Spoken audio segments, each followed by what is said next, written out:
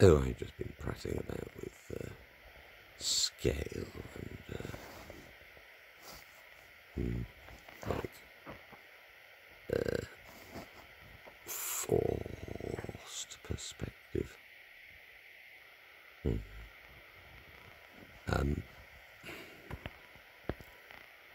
Well, I've finished this.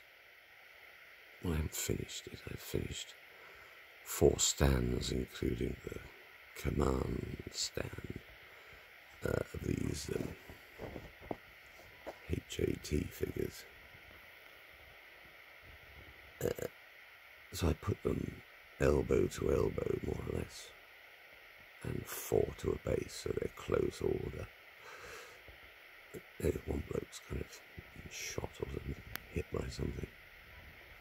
And, yes.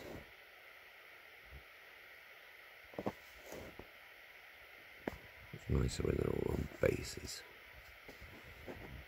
You move them around, and I suppose I could put them in marching column.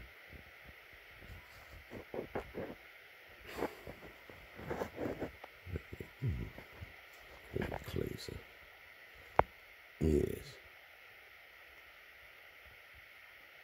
So I managed to get some decent elbow overlap, so it's best to make the bases slightly narrower than the overall outer elbow to elbow, outer elbow to outer elbow, 4-man wide sort of thing. Distance. Anyway, so the figures are sort of wider just than the base width, and you're guaranteed to get elbows to elbow. So, and then there's some more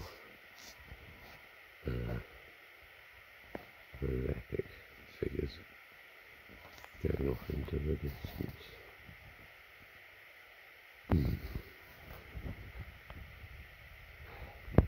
Put a temporary backdrop with a hardboard and some spray paint.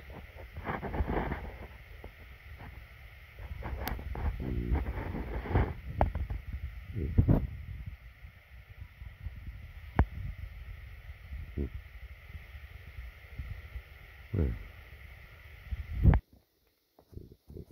barrel and the brass lacquer.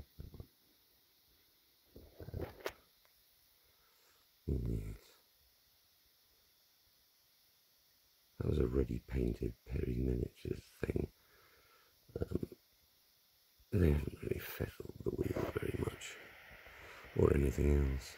So I've done the barrel, got all the black paint off and shite. I need to fettle that turn screw beneath as well. Anyway, and there's a figure that the cat snapped off the main diorama, so he needs to be glued back on.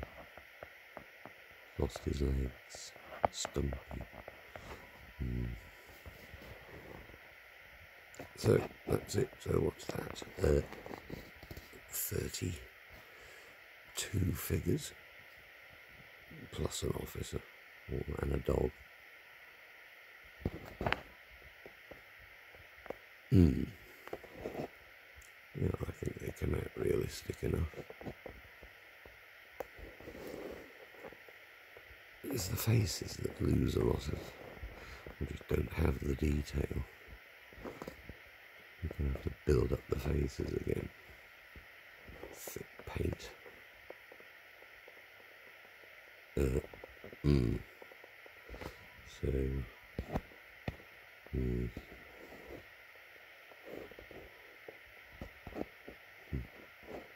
a load more bayonets to stick on those epic figures. Which is inanely tedious. I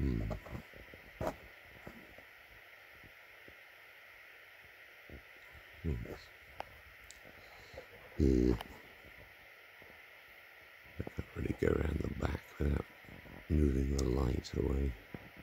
light source.